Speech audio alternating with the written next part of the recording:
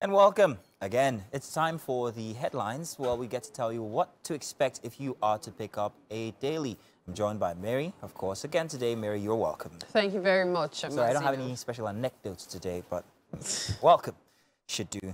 So let's start. Let's go into the papers this morning. And we're going to be starting from the Guardian newspaper. Inside of the Guardian newspaper, you will meet these headlines first up and center. Despite 2.8 trillion naira subsidy, power averages 3,000 megawatts in 10 years.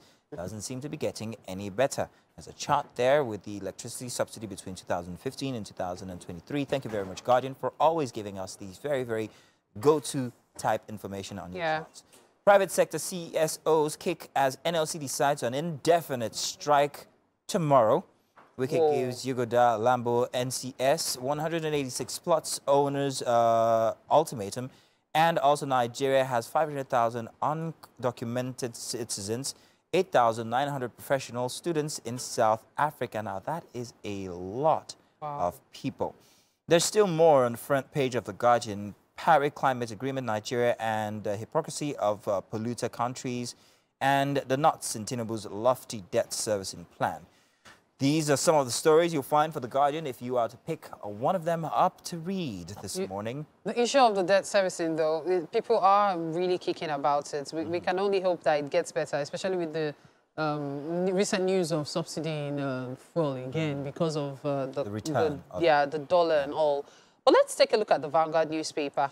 It says NLC battles OPS over stand on planned nationwide strike. Now, the riders here go Thursday. NLC alleges plot to sabotage struggle on palliatives. Economy cannot afford nationwide strike. OPS insists. Urges federal government, NLC, to avert industrial action by all means. Asks federal government to demonstrate good faith in keeping promises. Pro-labor CSOs urge NLC to declare indefinite strike. Pledge to support NLC in fighting for workers, others. So that's the big one, talking about the NLC strike, which is scheduled to begin tomorrow. Nigerian legal experts fault NCAA's transfer of AOC to new owners. Kidnapping Zamfara. Rescue remaining female varsity students. Tinubu orders security agencies. Here we also have manufacturers incur heavy losses as forex crisis, inflation bite harder. Now, that's a very big one for me regarding the manufacturers, because we've always been saying this since the start of the entire issue with the whole subsidy removal thing. The card was Nigeria produce more so we can strengthen the Naira. But in the case where manufacturers are the ones who are groaning now, if we can't produce nothing, we can definitely not export anything. So we are not even producing for ourselves or the ability to export and strengthen the Naira. Subsidy removal, perhaps maybe not put it back in petrol, maybe help manufacturers instead. That's my layman, what do you call it, opinion. And so you can understand how heartbreaking it was. The unfortunate fire incident at the company last weekend. Yes, that was thinking of what has been lost and all in this dire times. It's insane. And then, of course, we still have diphtheria kills 10 as Jigawa records suspected cases. Home and abroad, Tinubu's Nigeria is taking its rightful place, coming from Mohammed Idris. Here we also have NYG 2023. Olarinoye mints 3 gold medals for Team Lagos in weightlifting. That's commendable, as a matter of fact. Quite a number of other stories in the Vanguard newspaper, but we should move on to the Daily Times. I'll do Daily Trust instead. Front center for Daily Trust, FCT. States lose trillions of naira to unpaid ground rents. FCTA owned 34 billion naira, recovers 2 billion naira in 2 days. Why states are not getting ground rents, and defaulters risk revocation of titles, say lawyers. At the top for the Daily Trust, Boko Haram killed soldiers, 5 passengers in Borno ambush. Regarding this, it's the first time in a while that we've heard that tag Boko Haram in any terrorist activity that has gone on inside of the nation. Why is there a resurfacing of the name or of their activities? I think that should be the center of any inquiry that's about to happen regarding this case. Now, Access Holding half year, profit rises to 52% as revenue hits 940 billion naira. And Daily Trust lead TV Oyigba win a Wamba Political Reporting Award. Congratulations to you guys.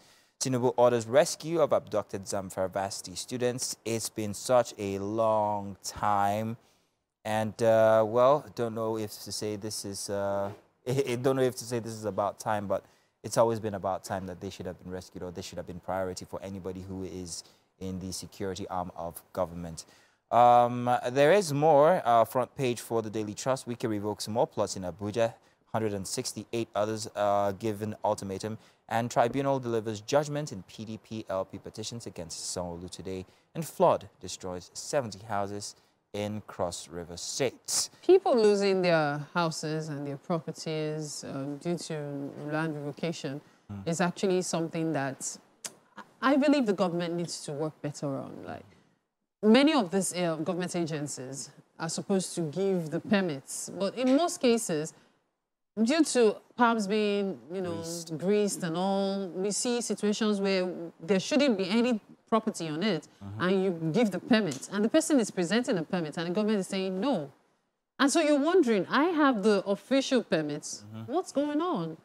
It's an unfortunate situation. What is to be said about the unsuspecting buyer in any case? Yeah. If I did not know, if I'm just simply, I need land, this is available, okay, go through all the process and everything, and then you still end up being told your land is being revoked. That is going to be quite very unfortunate. So I'm thinking, instead of just revoke these lands, how about go right back to the very beginning, where it all started from, and if there's any compensation that could be given to these individuals who are losing their lands, then perhaps maybe. Do you know, sometimes I wonder if it's possible to even move the house, elsewhere. So much on it. Because do you know what it means to watch it, and then the cost of cement now start all over again elsewhere? Terrible.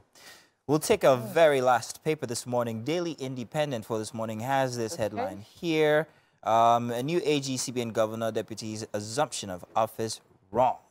Lawyers, economists say it's patent illegality, presumptuous, they say. There's more on the front page for Independence. Agreement trials extension of AOC for Nigerian Eagle Airlines as $30 million aircraft engine keep airline aground.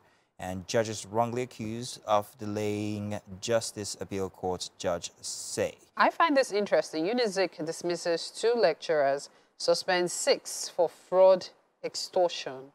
I can imagine the relief the students who had to go through such lecturers are probably feeling right now. And then, of course, Mohbad reaped reward of his actions while alive. That's coming from Pastor Tunde Bakare. I know a lot of talk about Mohbad. May he so rest in peace. Yeah. Yes. Thank you very much, Mary, for joining me for the papers. Absolutely. Always a pleasure. Now let's move on to where we get more pleasure when it comes to Wake Up Nigeria. No place than the kitchen, because that's where all our food comes from. And this morning we have a very exciting chef with us. And why don't we just let Titi do us the honors of the introduction?